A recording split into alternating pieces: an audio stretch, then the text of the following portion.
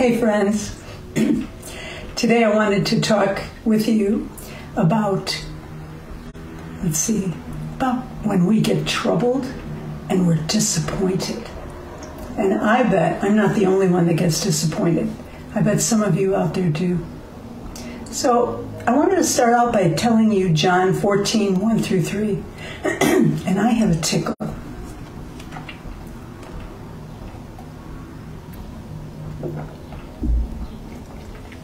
John 14, 1 through 3. Let not your hearts be troubled. You believe in God, believe also in me. In my Father's house are many mansions. If it were not so, I would have told you. I go to prepare a place for you. And if I go to prepare a place for you, I will come again and receive you unto myself, that where I am, there you may be also. And that is Jesus talking. That makes me excited. I just wish when I got disappointed, I would focus on what he is doing and not what I wish he would be doing. Do you know what I mean? This first poem is called Once Again. God, what am I missing that I'm back here once again? Is it stubbornness inside? If not, what is it then? Purge the pride alive in me.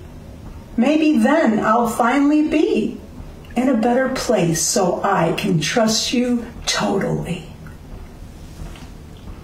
The second poem is called My Struggle. God, I'm really struggling with learning to let go. My thoughts are all consuming, overriding all I know. I muster up my scraps of trust and hope they are enough. God, I need your strength today. This letting go is tough. I have two poems about disappointments, and they're both called disappointments, but I'll tell you the first one. Here we go. I think of disappointments, Lord, how people let me down. They promised they would be with me, but no one stayed around. And as I think about my hurts, your Spirit helped me see the night that you poured out your heart in dark Gethsemane. If anybody had the right to dwell on hurts and pain, it was you upon that cross, bearing all our shame. And the second poem on disappointment says, Lord, I'm so discouraged. The plans I had fell through. I sit with disappointment and don't know what to do. I had my day all figured out. Most everything was planned, but nothing went the way I thought, and I don't understand. He answers with compassion, I know you are in pain. Just trust in me completely. Your loss will turn to gain. We do have the promise that God will work all things together for good. And I remember even in Joseph's life when he said, you meant this for evil, but God meant it for good. Joseph saw God working in his life when it could have been much, much worse than it was. I'm not saying he didn't struggle. I'm just saying God worked some wonderful things in his life. You need to read the story of Joseph. This next poem is called Keeping Score, and it is in He Whispers, Volume 3.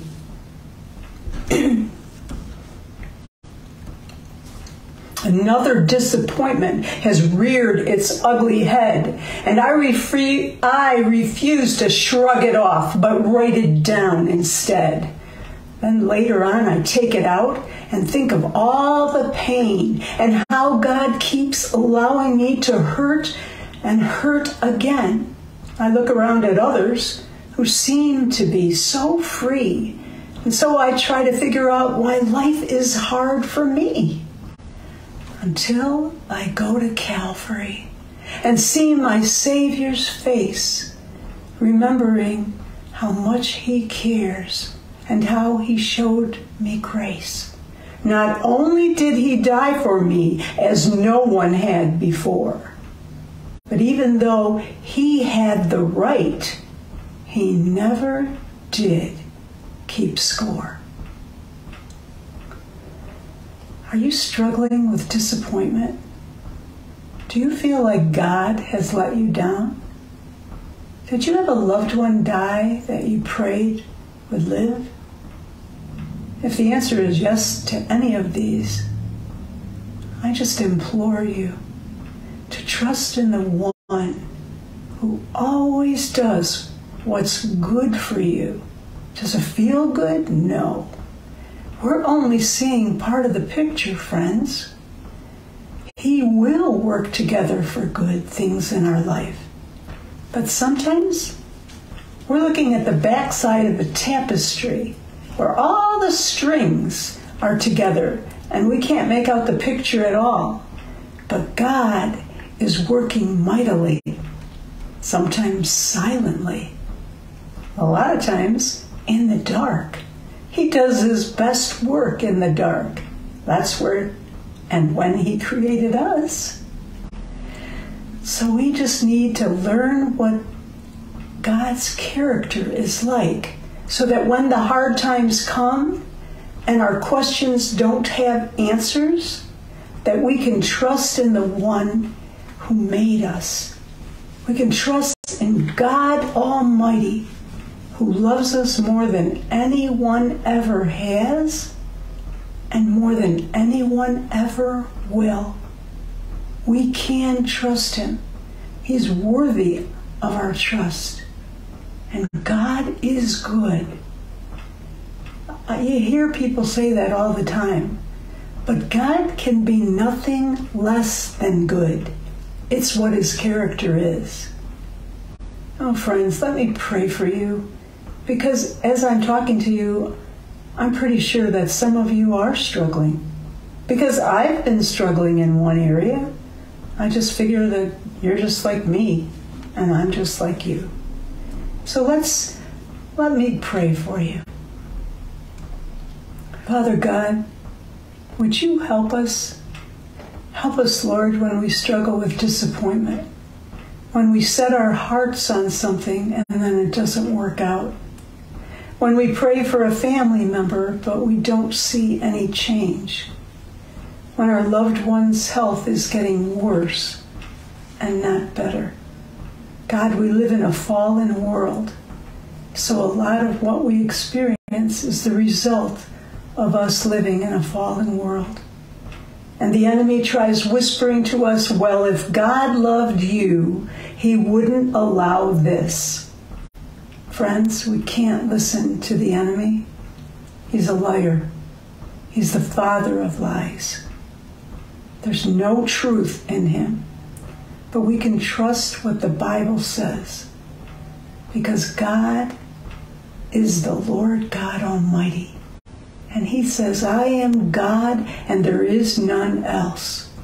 And when Satan tries telling us that God is not even aware of what's going on, we need to just throw ourselves into the Word of God and let the Lord, by his Holy Spirit, bring to remembrance the things we've seen God do in our lives.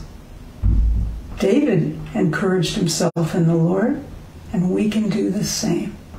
So, Lord, I just pray that you would help us when we struggle. And we pray this in your Son's precious and holy name, in Jesus' name. Amen. Thanks, friends, for joining me, and I will see you next time.